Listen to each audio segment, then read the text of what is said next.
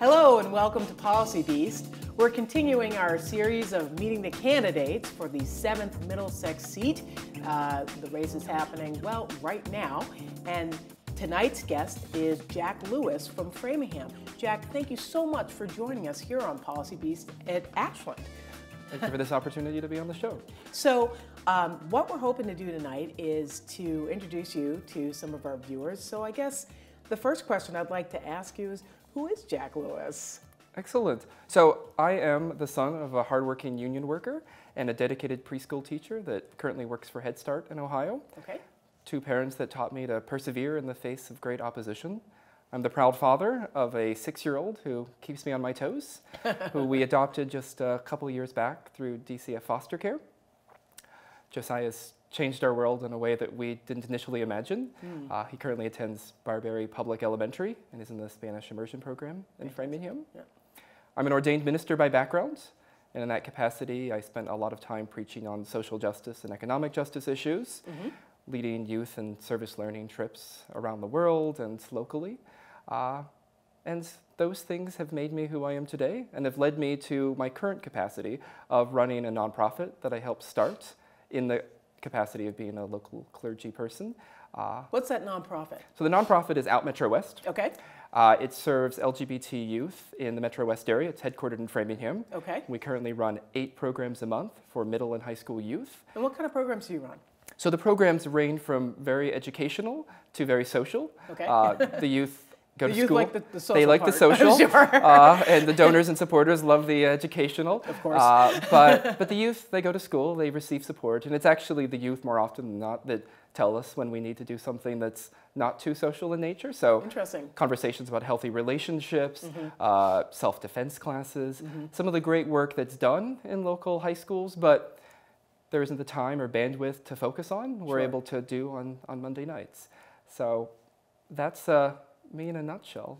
How long have you been executive director over at, is it Out Metro West? Yeah. So the organization started about 5 years ago.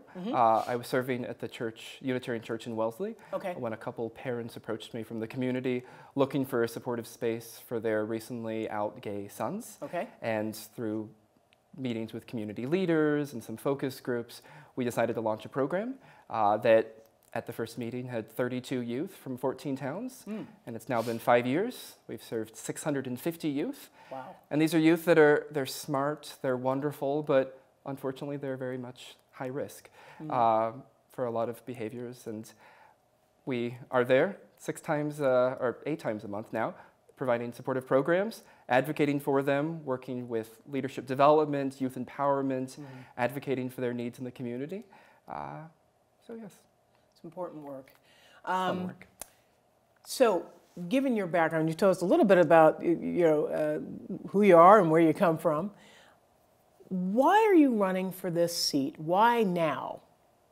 Why are you throwing your hat in the ring? It's a great question. Yeah. I think from the beginning, focusing on social justice issues, working towards a more just and fair world has always been the cornerstone of a lot of my personal and professional decision making. And that commitment has led me around the world interacting with people that I otherwise never would have met. It's led us to put solar panels on our roof and be a habitation assistant for a group home for people with intellectual disabilities. It led me to go to seminary, get involved in political campaigns. It led me to help found this nonprofit. And for the most part, while I've always had a great interest in politics, and I've always kept that door cracked, I was content meeting the needs as they arose, trying to do what I could, until we adopted our son. And it's interesting how another human being in your life that is fully dependent on you for everything can change your priorities. And how did that shift occur? That internal shift occur for you? Quickly and immediately. So I think we did all the reading that a lot of new parents try to do to prepare ourselves. And to be honest, we weren't fully prepared for what it meant to be parents and how your life would change forever in a great, wonderful way that I would never do differently. But you're responsible for another human being. And Josiah has changed our lives in a way that I would never go back on.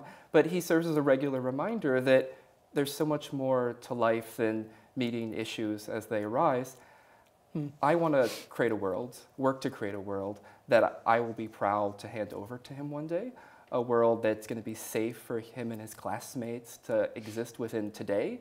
And I think being a minister and working in a nonprofit, a lot of our work is aspirational. We hope to plant seeds that if somebody else waters, maybe long down the road will bear fruit. But for me, becoming a parent, that all just became immediate. And when Tom Sanacandro decided he wasn't going to run for re-election, the opportunity arose. I've spent the last 5-6 years building connections in Metro West Boston, getting to know the communities that I would be honored to serve.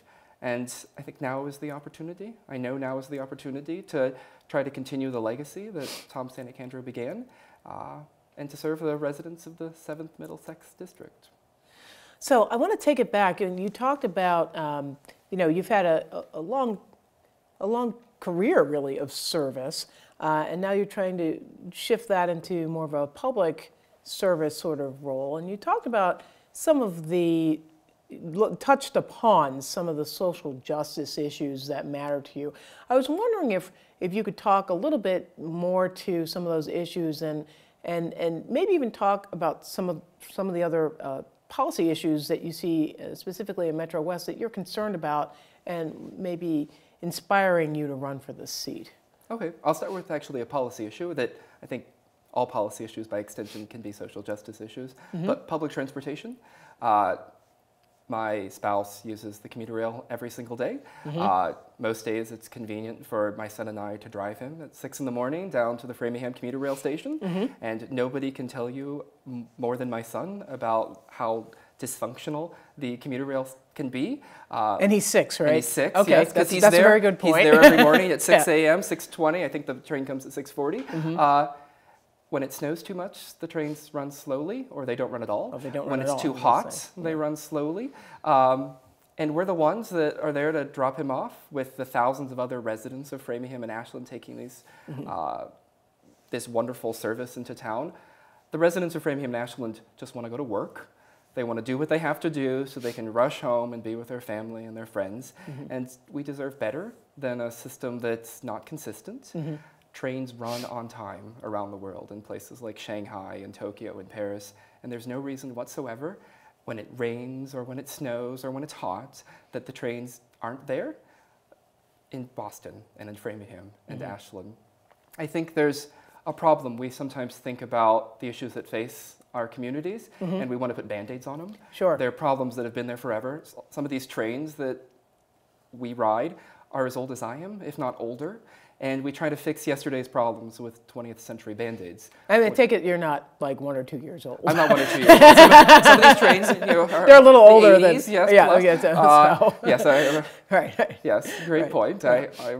I'm a little older than that. Okay, just clarifying. No, it's true. But I think we have a problem where we know there's an issue, but we try to fix it as quickly and as cheaply as possible. And in my opinion, that means we put 20th century Band-Aids on yesterday's problems when I think we really need bold 21st century solutions. Well, what would be some of the bold 21st century solutions that you would propose for some of our public transportation challenges here in Metro West? Well, one of them is upgrading trains. Yeah. I know there's a competition about picking the outside design of the new green line trains. Right. There's conversations about expanding the stations, and we talk and we plan, and this is that talking and planting seeds and hoping that the next generation of politicians waters them. Sure. So that eventually, 10 years down the road, people who live in these communities without access can get to work. When around the world, in countries as close as Canada and as far as China and Japan,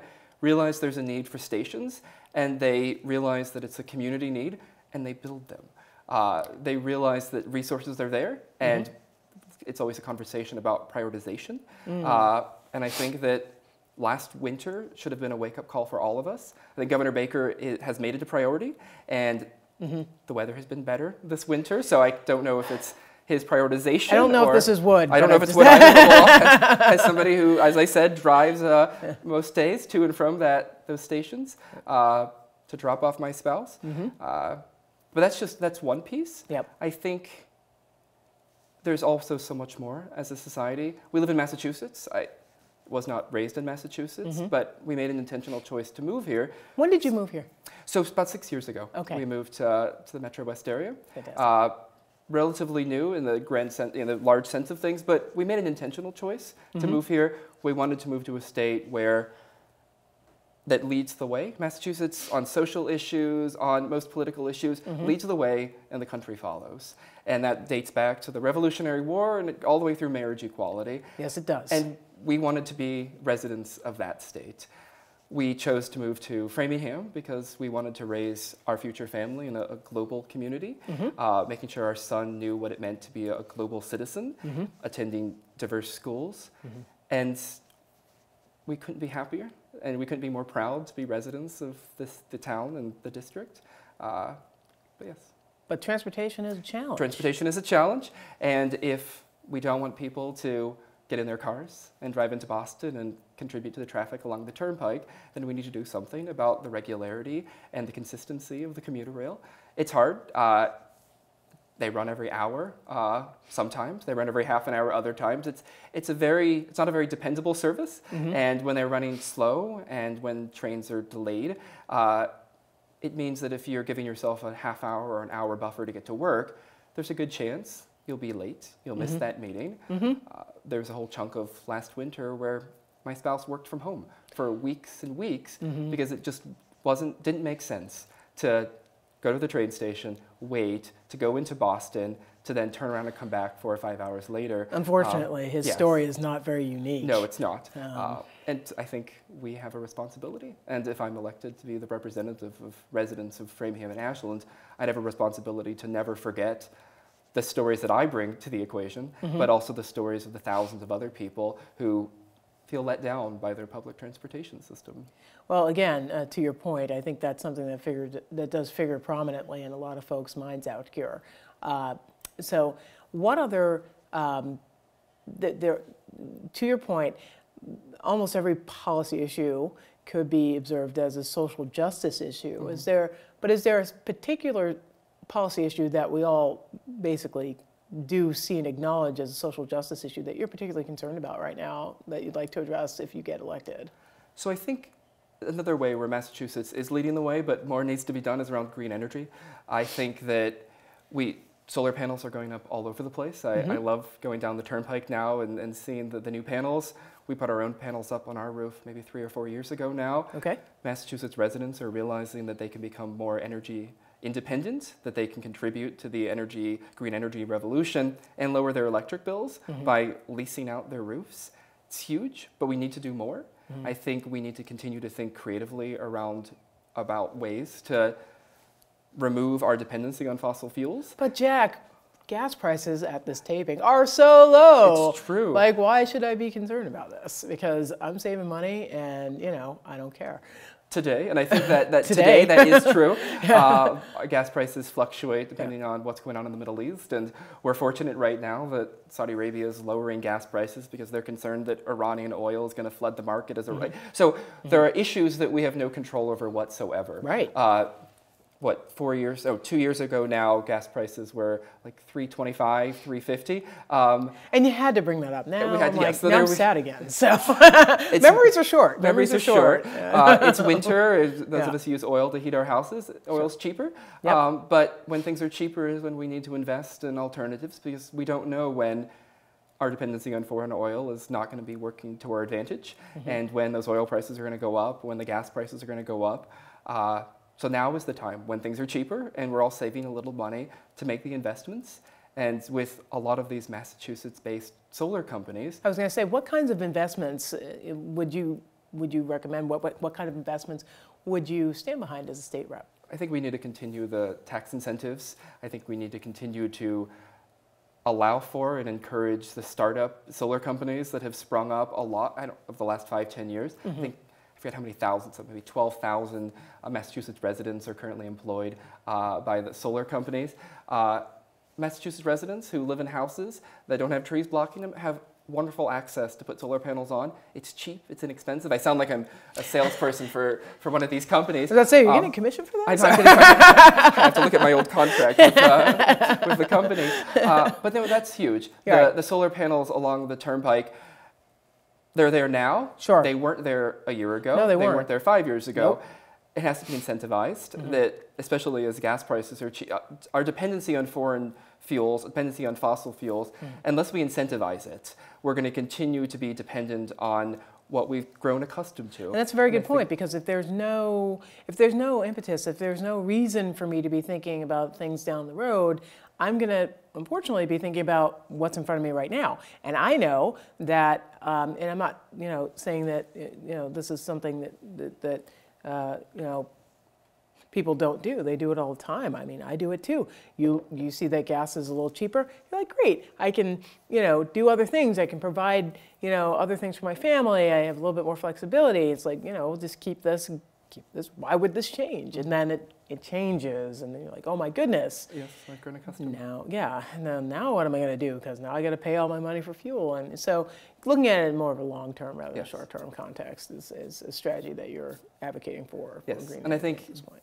Those of us with children who want to make sure that the town and the community and the larger environment that our kids inherit is one that we're proud of. Right. That it's not just reducing and recycling. Those things are all important. Sure. But we need to think creatively, and we need to think of what's the equivalent that my grandparents thought of in the 50s with the interstate highway system. Like, what's the equivalent of putting somebody on the moon, like in the 60s? It's almost like a call for a NASA type Yes. movement. You're looking for that sort grand social movement towards, renewable resources and alternative energy, because that's what it's. I mean, I do agree with you. I think that's what it's going to take.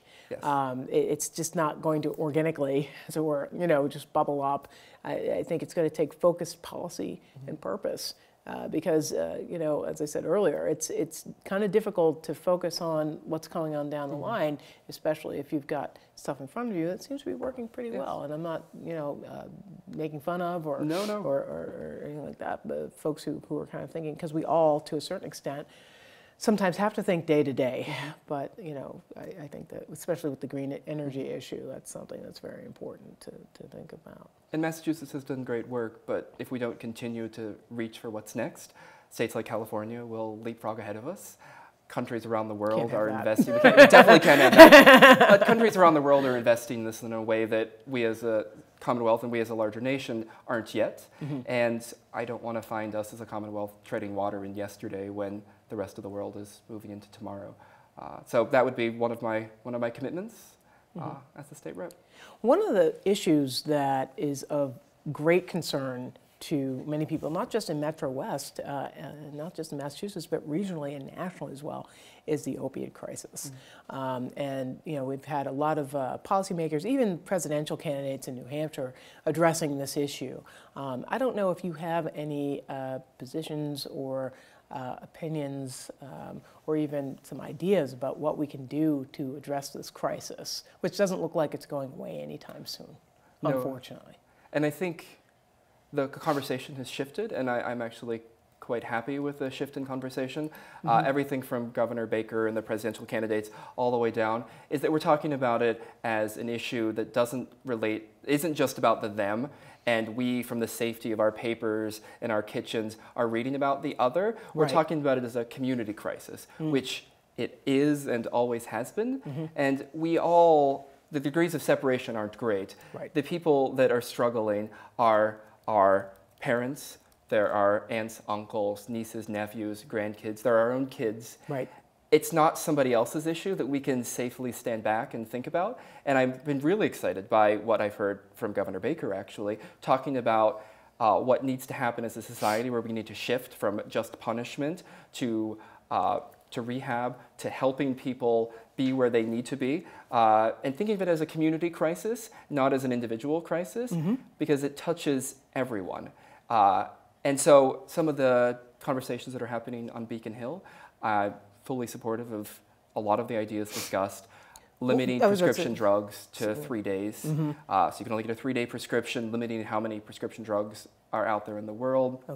Having greater access to Narcan in schools and in community centers. So when people overdose, an overdose isn't the end of one's life, but with these life-saving drugs, it can be an opportunity to pivot and start anew. there are conversations around, so 3-day waiting period. There's a proposal and some negotiation happening around if doctors can admit people who are in the midst of being addicted and doctors are fearful for their safety and health, if they can involuntarily admit them to treatment facilities. I'm not saying that I think these are larger conversations that need to happen, but I'm happy that they're happening. There aren't easy solutions. I think step one is that we as a society shift and realize it's a community crisis. Right. And then there are some technical fixes, limiting how many narcotics are out there, sure, how many days supply one can get. And then there are the larger cultural shifts that have to happen. Like what? Well, one of them's already happening, how we think of this. Okay. And then how we think of people who are addicted and how we refer to them, how we refer to that process. A headline a couple weeks back about Governor Baker saying it's a disease. We need to talk about it as treatment of a disease. I think that's a step in the right direction. Decades back, tough on crime, we would send people to jail, send people to prison, make it very hard for them to get driver's license when they get out of prison for, I think it's a 5-year period. This is shifting.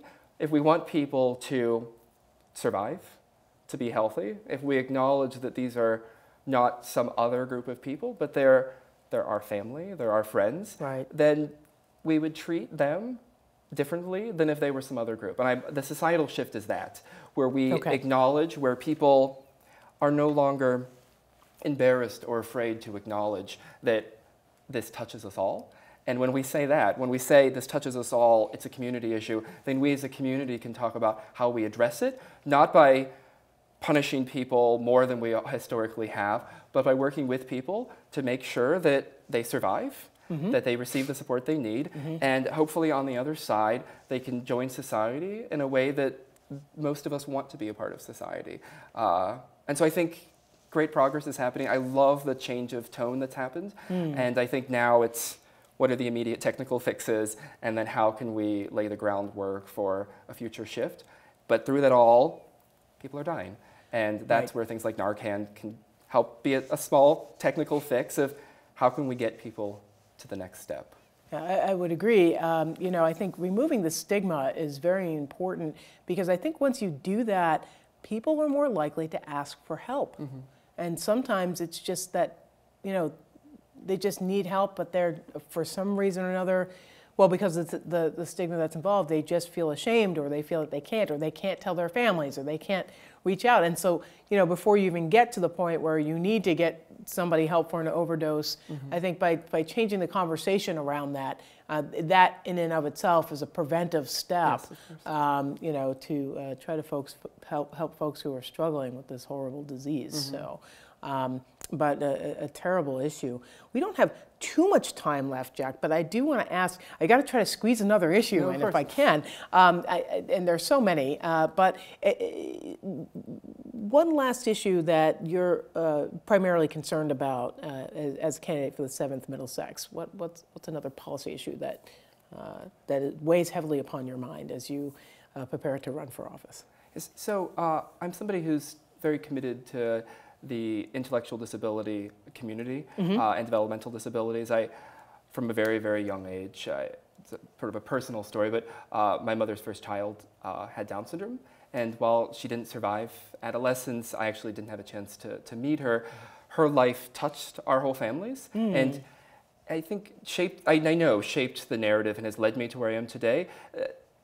My mother raised us to celebrate diversity, and not just diversity around people with intellectual and developmental disabilities, but all diversity. And that commitment led me to work in a group home through high school, and in seminary, worked at a facility orchestrating service groups, high school service groups coming in, not to provide this very top-down service, but to work with this community of several hundred people with intellectual and developmental disabilities who, in this opportunity, we're able to teach youth while also interact and be provided the services they require and they deserve.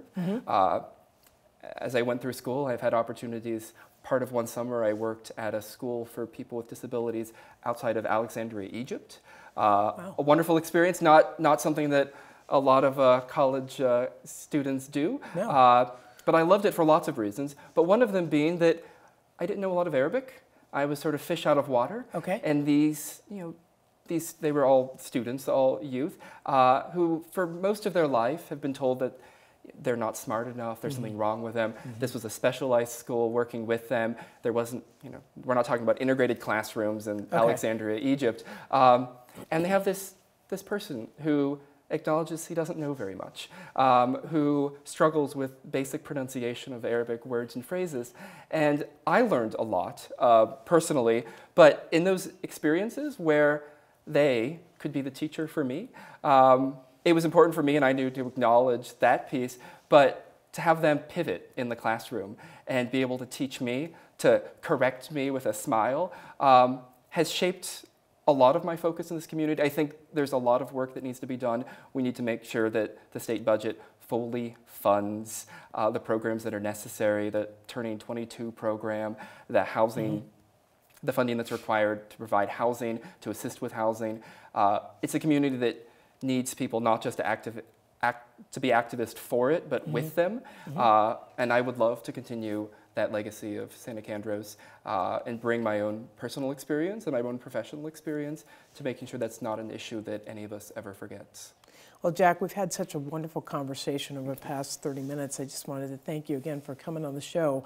I asked this question of all of my visiting candidates, and I asked you to be succinct, which is great because, again, we've got some limited time. But if you had to give one reason why someone should vote for Jack Lewis, what would it be? As state rep, I would never forget to represent the people of Ashland and Framingham. I am committed. I have special interests. Candidates spend a lot of time trying to convince people they do not have special interests. I have special interests. My special interests are the youth of this Commonwealth who are stressed, and a lot is asked of them more than ever before. My special interests are those people who are at the commuter rail station every morning at 6:40 who just want to get to work and home to be with their families. My special interests are those people with disabilities who deserve the support from the state and need somebody to be an activist with them at the State House. My special interests are kids in DCF foster care who, through no fault of their own, just need a little extra support. I would be honored to be a state rep for these two wonderful, beautiful, diverse towns. And I hope over the next 7, 8, 9 months to meet folks in the district and continue these conversations that we started today. Jack, I think that's a great way to leave it. Thank you so much for appearing on Policy Beast. And thank you for joining us for this episode of Policy Beast as we continue to interview the candidates for the 7th Middlesex seat. Again, thank you so much, Jack Lewis, for being on the show this evening. And thank you for watching.